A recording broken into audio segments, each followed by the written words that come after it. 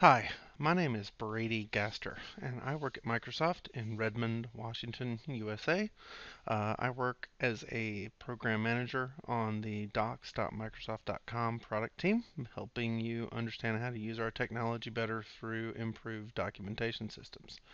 In my spare time, I really like working on Azure tooling, and today I have a demonstration for you.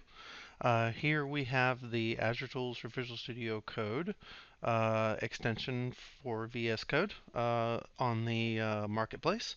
This is something I've put together. If you want to install it, all you have to do is do ext install Azure Tools for VS Code, or just use the extensions palette. Here we have the Azure Quick Starts template repository. In this repository, we have templates to do everything: VMs, web apps, Redis caches, data lake, SQL Server, PostgreSQL, SharePoint, everything you can think of you ever want to do in the cloud. We have templates for it. We also have another extension for Visual Studio Code called the ARM tools, the Azure Resource Manager tools, and they give you nice IntelliSense functionality, parameter references, variable references, and all kinds of good stuff.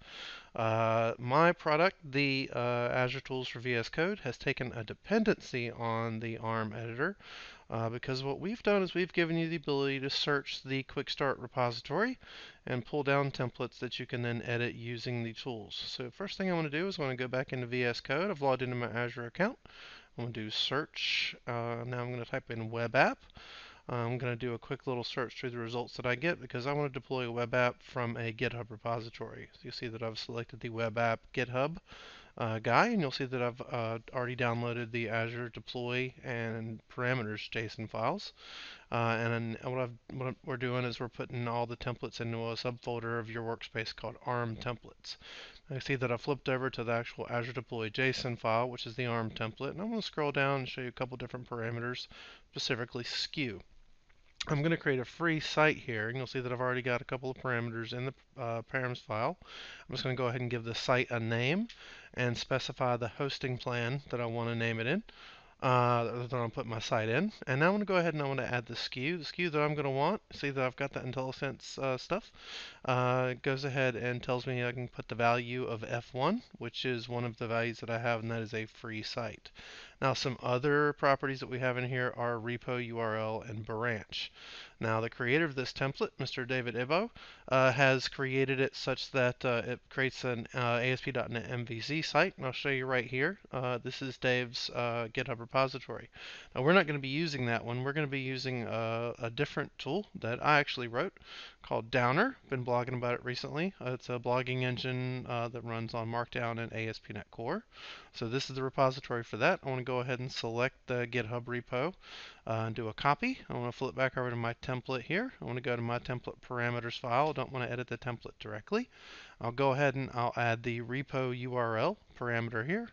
And I want to go ahead and put the value as the Downer repository that I just copied. Go ahead and paste that in here. And now what I'm going to do is I want to change my region by clicking this world icon. I'm going to select West US. And the last step is that I'll hit F1 one more time to open up my command palette, and I'll select deploy. Now what this command is going to do is it's going to see all the different templates that I've downloaded in my ARM templates folder. I'm going to create a new resource group. That resource group, I can just give it a name right here. If I wanted to select an existing one, I could. I'm going to create a new one right here, my Downer blog resources. Go ahead and hit enter, and now see that I've already created the resource group, and now it's actually deploying that template out to my account. Real quickly, I'm going to do a browse resource group from within VS Code. I'll select that resource group I just created. I'm going to bounce out to the portal here, and now what you'll see in the portal will go directly to the subscription where I've published this. You'll see that I've got my personal Downer blog right there, and something is actually being deployed to it at this time. And if I flip over here to the actual site that we created, and I scroll down to the deployment options tool, what you'll see here is that we're actually deploying the stuff directly from GitHub. Now it's going to take a few minutes. My build's going to run, grunt tests are going to run, and after about 7 or 8 minutes, the site will be deployed. You'll see I want to go back up and click on Overview and go ahead and click this URL, and you'll see that there's the site. It's running live. And that all happened because I created the template, or I downloaded the template directly from within VS Code from the Quick Starts repository by doing a search for web app. And then I made a couple of quick changes to it and deployed it directly from within VS Code. Now, any platform that supports VS Code, Mac, Linux, PC, anywhere where you can run VS Code, you can install this guy and access your Azure subscription and make changes to it, create websites, and that kind of stuff. Then you can do a git deploy directly like we've done here, or you could even use a local Git repository on the back of your web app. And hey, if you want to go crazy, if you need a VM, if you need a Redis monster cache, or if you need some sort of a VM scale set, or even a virtual network, you could download all kinds of templates directly from the Quick Starts gallery. Again, just by doing a quick search from within VS Code, making some changes to your template parameters, and then deploying it right out to Azure. You have all that directly at your fingertips from within VS Code using the Azure Tools for VS Code extension.